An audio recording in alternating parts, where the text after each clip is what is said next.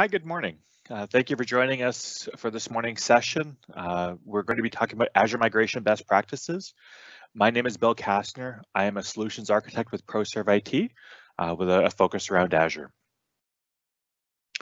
From an agenda perspective, we're going to cover our introduction. We're going to talk through migration triggers, cost optimizations, common migration projects, migration planning, and next steps. When we talk to customers about potential migration triggers, there are a number of things that often come to mind. Things like data center expiration or other IT investments that potentially need to be made. Anywhere where we're looking at large capital investments, can often be a great opportunity to explore the potential of Azure. Organizations looking at facing challenges with business continuity or cash flow challenges or dealing with cybersecurity threats. Again, a great opportunity to explore whether Azure may possibly make sense. In organizations that need the ability to rapidly scale or expand infrastructure or deal with budget and resource constraints, can look at the value that Azure can bring to the table. So how does Azure help address these? The first one is having the ability to flip from CapEx to OpEx and only worry about paying as you consume. So when we talk to organizations, it's not uncommon for them to have challenges in trying to pre-predict what their infrastructure is going to look like or what their infrastructure needs is going to look like over the next 3 to 5 years. And so organizations typically need to look at large capital investments, to buy the infrastructure, pre-identify what they think their loads are going to look like, and then adjust accordingly. The benefit of moving to a solution like Azure is because it's an OpEx model, there's no large capital expenditure involved, and we're no longer really focused on what our growth is going to look like. We're able to focus on our needs of today with the understanding that with a simple reboot, we can easily bring that infrastructure up with additional resources. For organizations that struggle from a security perspective, Azure again adds great value. So Microsoft has done a fantastic job of integrating a number of security integrated solutions into the Azure portal, which can not only reduce the time required to deploy, but can also simplify overall management, as we're no longer typically worried about things like virtual machines and such to deploy security related solutions. We're able to leverage Microsoft's Azure native technology to introduce a number of the security components and provide a much stronger security landscape for their organization with minimal investments in time and resources. And as mentioned, we have the ability to scale to what's needed. And this is really a critical component, I think, that a number of organizations see. And that, as I said, because we no longer need to worry about what our growth is going to look like in 3 years and have the infrastructure to support that today, we just focus on the needs of today. With a simple reboot, we can double our RAM or double our CPU cores. And so if our growth projection matches what was anticipated, again, at a reboot, we're there and available.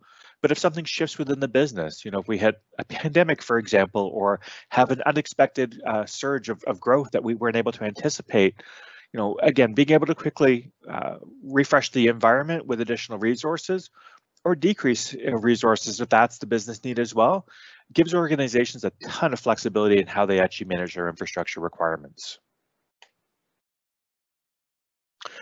One of the things that we work really strongly with our customers around is optimizing costs. And this is true both during the migration as well as post-migration. When dealing with the migration itself, it's highly recommended that you look at the Azure TCO calculator to map out both your on-prem and Azure potential costs in order to make sure you have a clear understanding of what those costs are going to be on an ongoing basis, and you can build an effective business case. Right-sizing resources is a critically important component to Azure migration. When we deal with organizations, in many instances, we see that infrastructure is often over-provisioned on-prem. So typically IT organizations, if they have the resources available, they will look to add additional CPU cores or additional memory to VMs, because ultimately the objective is to try to ensure a positive end user experience. While this works on premise, in Azure, because we're looking at permanent billing for every CPU core, every gig of memory, every gig of storage, we typically don't want to over provision more than necessary. And so walking through a right sizing exercise to ensure that while you still have headroom inside that VM, it's not dramatically over provisioned, can have a significant impact on your overall Azure consumption costs. Organizations who have software assurance on their on-prem licenses are able to take advantage of those licenses through Azure Hybrid Benefit to reduce their consumption costs. Typically, the permanent billing cost for a virtual machine in Azure does include Windows and SQL licensing. So if you already have those licenses available to you, organizations can save 30 to 40% on their VM cost just by leveraging those existing SA benefits. Azure reserved instances allow you to pre-commit for either 1 or 3 year terms. There was a point in the past where you needed to pay that all up front, but you now are able to still leverage monthly payments, but take advantage of that reserved instance, which again can have significant savings. Organizations able to leverage both hybrid use benefits and reserved instances can save anywhere from 70 to 80% of VM costs compared to what they would with standard pay-as-you-go. When we look at post-migration, there are a number of components to consider as well. So Azure Advisor is baked into the Azure portal, and it provides insights into some cost considerations. It will identify workloads that might be able to be shut down due to being idle. It will provide recommendations on virtual machines that it thinks are good candidates for reserved instances, and can also provide recommendations around sizing if it identifies that server workloads are significantly over-provisioned. Azure policies allow us to actually define criteria on how we want that infrastructure built, to actually put limits in place to ensure that only supported or recommended VMs are being deployed, and that we don't have developers or other third-party resources who might have the ability to spin up resources deploying really large-scale environments that aren't absolutely necessary. And lastly, with Azure Cost Management, we're able to dig in deep into our monthly consumption bills to get a better understanding of where our costs come from. It allows us to set budgets and allocate spending. And again, allows us to dig in deep on a per resource basis to understand where our costs are coming from, as well as to be able to predict both what our anticipated cost is to the month, as well as actually review month by month spending over time to understand how our growth has looked like in Azure. When we talk to organizations around potential migration projects, especially those just first stepping into Azure, there are a number of candidates that immediately come to mind. Naturally, Windows and SQL servers, production workloads are great candidates to transition to Azure. We see a number of organizations that look at low-hanging fruit or simple server scenarios that, again, can be easily ported into Azure. We don't need to worry about a great deal of complexity around that. But this can be a great way to free up resources on existing on-prem infrastructure, especially if you're reaching capacity. Other organizations we see look at more complex applications that might be resources intensive and might be bursting at the seams of that on-prem infrastructure. And so being able to offload those types of workloads into Azure can be great candidates as well. Along with Windows and Windows and SQL, we also have Linux and open source databases. So while Azure is obviously a Microsoft solution, there's also a broad range of support for third-party solutions such as Linux and various SQL database types, like MySQL and things of that nature.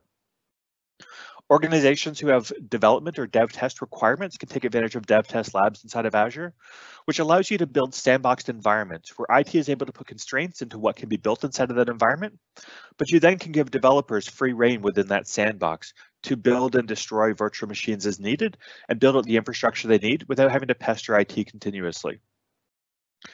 Web apps, specialized workloads, things like SAP or VMware NetApp or Oracle-based workloads can be great candidates as well as VDI. So Microsoft has introduced Windows Virtual Desktop, which is their VDI solution. It is a multi-session Windows 10 desktop experience. It is an Azure-only solution, but it provides organizations with a lot of flexibility in how they manage remote workforces. And we've seen a great deal of uptake in this as organizations have struggled over the last year or so to support a much larger number of remote workers than most organizations ever initially planned for.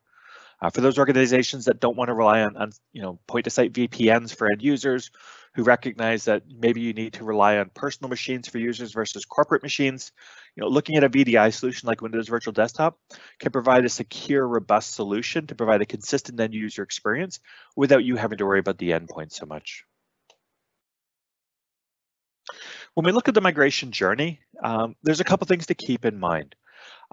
First and foremost, the pre-migration planning component is really critical. And this is something that I don't think necessarily gets the attention that it always deserves, but it's often critical to ensure a successful migration project. So being able to define your migration strategy, understanding where it makes sense to involve a partner such as ProServeIT, in figuring out what you can do in-house versus what it makes sense to leverage external expertise. Having that knowledge up front can again help ensure a successful migration project as you have your clearly laid out resource requirements. Walking through a proper planning exercise, so completing an assessment is a critical component to migration. As mentioned in one of the previous slides, many of our on-prem virtual machines are often over-provisioned. So being able to right size that, being able to ensure our level of Azure readiness. Do our virtual machines, do they comply with Azure requirements, or are we going to need to do any remediation? What are interdependencies and what are connections between these virtual machines? All these things are typically mapped out through that assessment process to allow organizations to build an effective migration strategy. That assessment also gives us our costing scenarios where we can actually build out different pricing scenarios inside of Azure. Whether we're looking at leveraging reserved instances or Azure hybrid use benefits, or maybe dev test labs for non-production workloads. Mapping all of these things out is important in building out our business case so that as we present our solution to the business and predict what our costs are going to be in Azure, we can have a reasonable level of confidence in what those consumption numbers are going to be. And then lastly, we want to build out our migration plan to, again, ensure that we have a clear path forward. Typically, a transition to Azure is a multi-stage process. It's not a single migration hop. And so building out a migration plan, understanding what workloads make sense to move when is critical. As we get into the migration itself, we typically try to encourage sort of a continuous cycle or continuous evolution. You typically start with your adoption, so your workload migrations, step into management where it's an operational process, managing that infrastructure as it's in Azure, building out your governance or your security and compliance requirements, and then ensuring that your technical resources have the skills necessary to actually support that.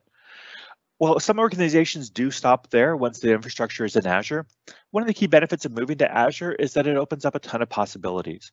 Where today you might have a infrastructure as a service or an IaaS environment, which is largely VM based. One of the real benefits of moving to a solution like Azure is the ability to move to platform as a service. So maybe taking that SQL virtual machine that is heavily utilized, but maybe has some peaks and valleys in utilization. With a virtual machine, we're building for our peaks.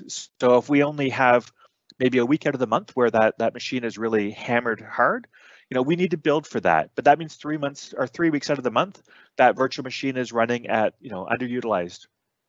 By moving to things like platform as a service, we're no longer constrained or worried about the virtual machine itself.